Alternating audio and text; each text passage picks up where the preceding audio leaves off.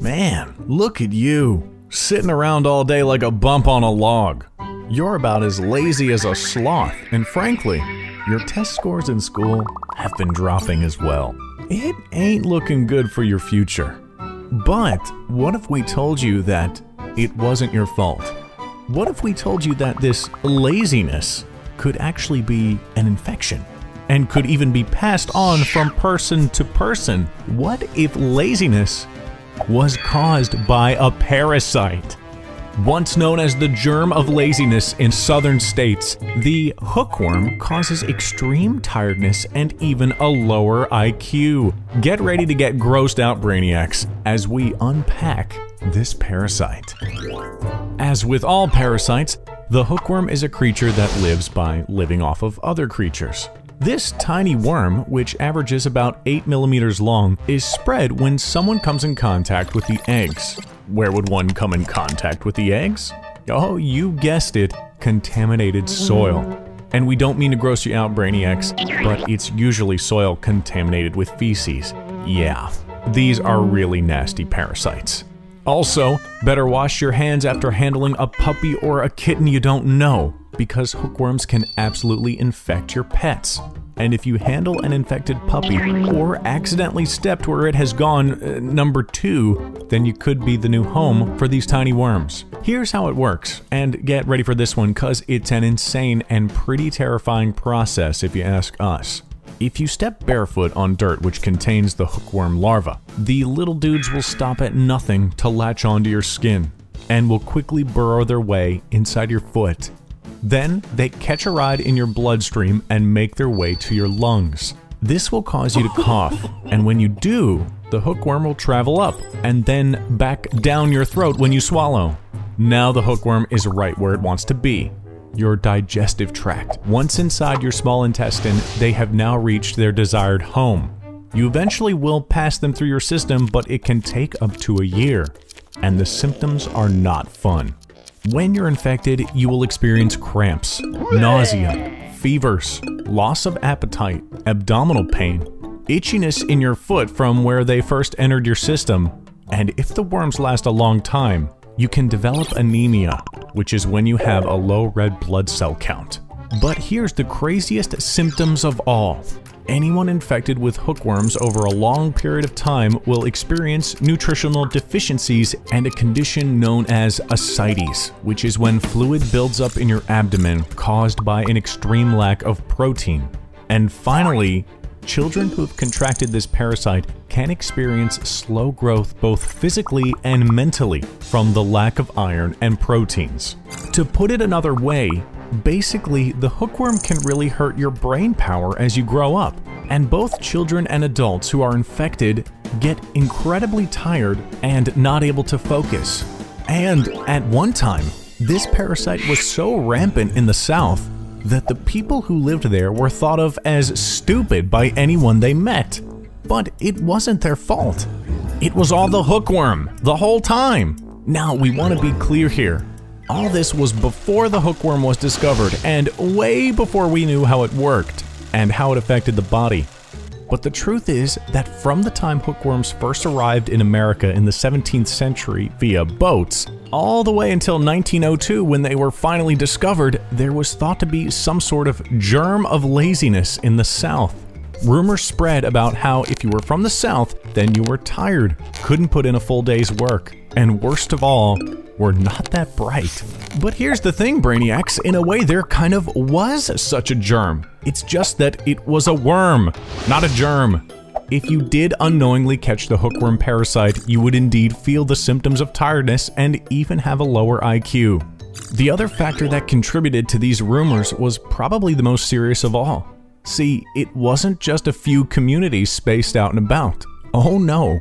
Experts estimate that at one time, 40% of the population that resided between the states of Texas to West Virginia were infected. You heard that right, 40%. No wonder people thought that anyone from the South was tired and unmotivated. They had worms. It wasn't until a medical zoologist from New York named Charles W. Stiles discovered the hookworm and was able to link these lazy traits it caused to being infected. His research began in 1902 when he was commissioned by the Department of Agriculture to help keep farm animals in the South healthy. But when he learned about this germ that caused laziness, his friends say he got obsessed with solving the riddle. And solve it he did. He theorized that if the southern states got rid of their hookworm problem, then wham bam, they wouldn't seem as tired, lazy, and unmotivated. But local doctors didn't listen. They thought that he was an arrogant, pretentious know-it-all. It wasn't until a man named John Rockefeller, who was looking for a philanthropy project, heard of Stiles' discovery and decided to invest. Thus, the mission to cure southern states of their laziness was on. Well, I mean, by cure, I mean cure the worms that cause the laziness, but look, you know what we're trying to say, Brainiacs. But this mission of cleansing the South of worms did not go over well. Remember, this was the first time that people had even heard of the worms, and the idea that so many of them could be affecting so many people was seen as offensive. I mean, think about it. Not only was some doctor coming into people's towns saying that they were all likely infected with worms, but that the reason their kids were having trouble in schools and the reason everyone in town was so tired and lazy was because they had parasites. But Rockefeller didn't give up. He put $1 million into anti-worm propaganda, and his organization started sending young doctors straight out of medical school down south so they could teach anyone and everyone who would listen about the dangers of hookworms. Slowly but surely, people came around, and doctors would set up makeshift clinics in town, and it sort of became an event for people to come and get dewormed. Families left and right would arrive with potato salads and fried chicken. And in some cases, people would even be asked to get married in the hookworm deworming tent. It really was an all-day party. People would be treated, doctors would teach anyone who would listen about proper hygiene, and slowly but surely, things started to change. Before these doctors had arrived, people just didn't know how important having good hygiene around the restroom was, and they even taught them how to build better and more sanitary outhouses. And while they couldn't buy every single person that came along new shoes, they could tell them the dangers of walking around barefoot, especially in areas that could be contaminated with hookworms. The treatment was simple: Epsom salt and thymol. Many times, this was a family's first encounter with any kind of pharmaceutical. And slowly but surely, and we mean slowly, the hookworm problem started to go away. But it took many, many years. In fact, it wasn't until 1985 that the hookworm was seen as truly ridden from the South. But things have also changed a lot since then. Some of the biggest factors that keep us all worm-free now are the fact that most people don't live in rural areas anymore. The majority of people live in cities, and that means paved streets. Combine that with healthier eating habits and the fact that everyone is now wearing shoes, and of course, there is now indoor plumbing. This means that the hookworm just can't thrive like it once did. But that doesn't mean that they don't exist. These little monsters absolutely are still around, but luckily there are safe and effective ways to treat them. Doctors will usually prescribe the medicines albendazole, mebendazole, or pyrantelpamote. Preventative measures you can take are simple. Don't drink water if you don't know that it's clean. Properly cook and clean your food before eating it. Wash your hands before you cook and before you eat.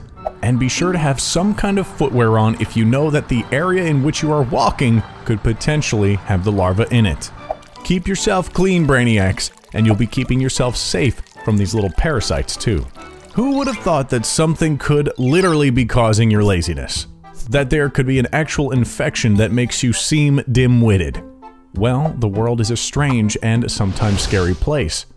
And the hookworm is one such creature that could hold you back from reaching your full potential, but no need to worry. You know how to take care of yourself, and practice good hygiene, Brainiacs. You'll be fine now that you know the scoop on the hookworm. And hey, if you find that you are particularly lazy, who knows? Maybe it's not you. Maybe it's the hookworm. We'll see you next time, Brainiacs. If you enjoyed this video, be sure to hit that like button. It really helps us out a lot, and it lets us continue making more fun and crazy science videos. And if you aren't already subscribed, what are you waiting for? Go ahead, hit that subscribe button. We want you to know when our next video goes up, so you can stay the brainiest Brainiacs you can be.